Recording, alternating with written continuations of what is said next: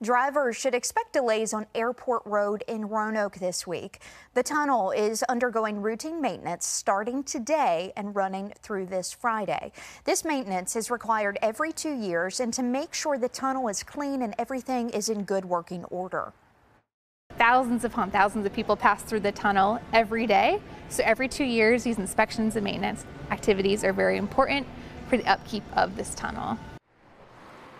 She says there will be one lane open at all times, but drivers should expect delays. She says there is signage in place to notify drivers, and the airport will post any relevant information on the project on their website and Facebook page.